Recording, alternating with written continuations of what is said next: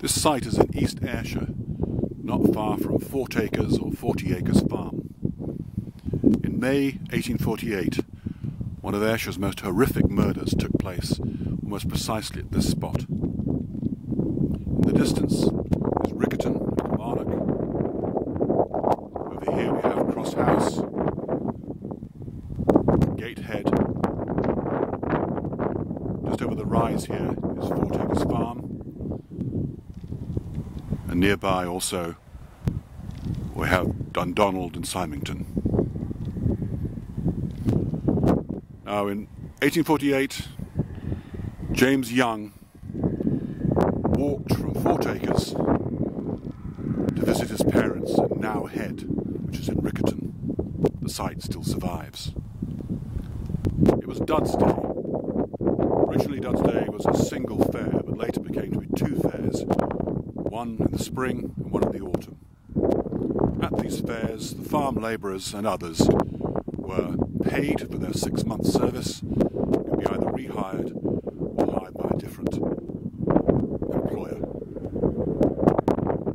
After spending the day with his parents, he left in the mid to late evening, walked back along this road where he had the misfortune to meet James McWhelan, an Irish labourer.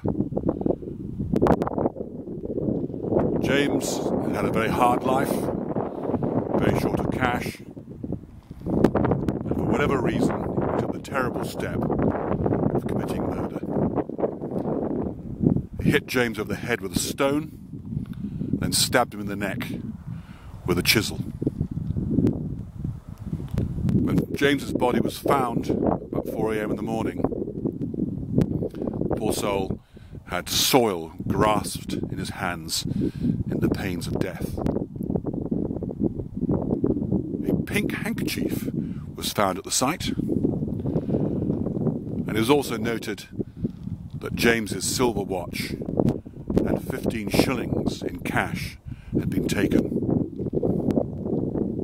Now, Dud's Day was the day not just when people were hired or rehired. It was also the day when people would go and spend some of their money to buy clothes, hence the duds part, the dudes.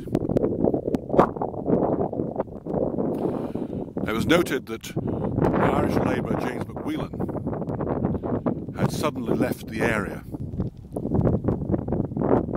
And the next step in the story was that a farmer riding near Paisley and Beath noticed a suspicious person coming out of a toll house, and it was discovered that some of many pounds and a silver watch again had been stolen from this toll house. The farmer, upon discovering about the murder and of this theft at the toll house, turned round on his horse and eventually caught up with James McWhelan. It turned out that James McWhelan had been in Beath and had, through a friend, had pawned a silver watch. And upon being searched, he had a considerable sum of money on him and another silver watch. He was also known to have possessed a pink handkerchief. He was brought back to Kilmarnock and then taken down later for judgment in Ayr. He was found guilty and hung.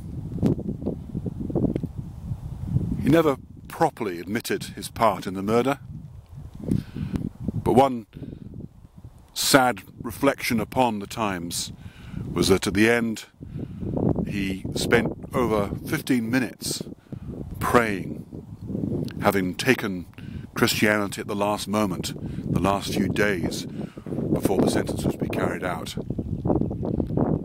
Now the provost, tiring of this constant praying, instructed the hangman to pull the lever, and James McWhelan was hung.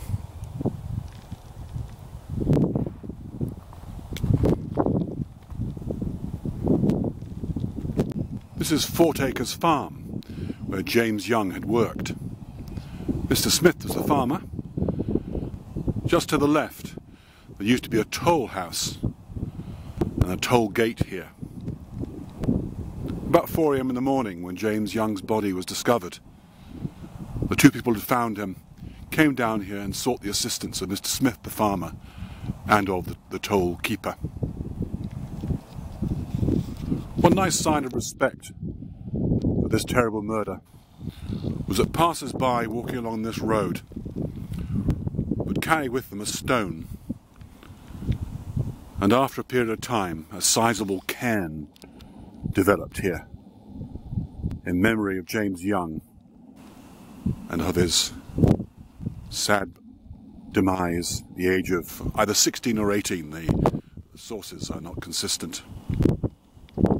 Sadly, the cairn no longer appears to be visible.